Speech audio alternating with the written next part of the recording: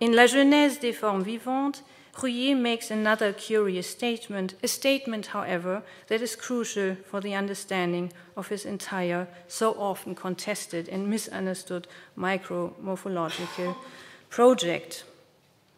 La nature réalise ce qui d'abord paraît impossible. Elle fait sortir progressivement, comme par des tournants insensibles, les formes organiques des formes moléculaires. Now, taken at face value, this statement would seem to express no more and no less than a form of modern, or perhaps even not so modern, vitalism.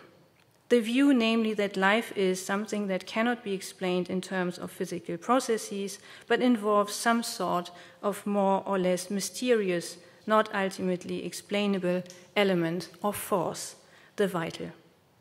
After all, Rouillet observes here and over again notoriously insists on imperceptible turns in the development of beings from molecular to organic forms.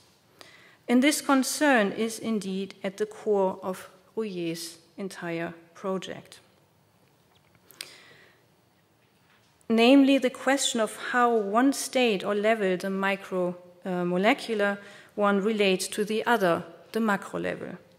How do we get from the tiniest elements, atoms and molecules, to something, or rather some being like a fully formed complex organism? And Rouillet indeed claims that the temptation of vitalism or animalism has much deeper justifications.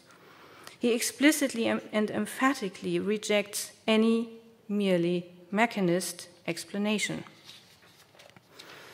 But, and this is what constitutes the challenges, or the main challenge of Rouillet's philosophical approach, for Rouillet, the opposite is equally true. Even while rejecting mechanism, Rouillet also, and no less univocally, rejects vitalism.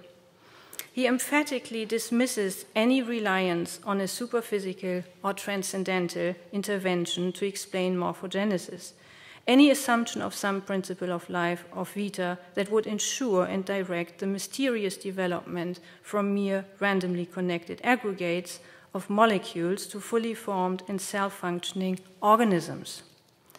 The relationship between micrological and organic forms, the shifts between morphological stages that are at the core of Rouillet's inquiry, transformations, the reality of which, if one were to fast forward them or fast rewind them, would be phenomenologically beyond all doubt, must be explained without giving in to the temptation of vitalism, as strong as this temptation may be. But what then, if neither the homme machine nor vitalism provides usable explanations, could be a viable template for embryogenesis?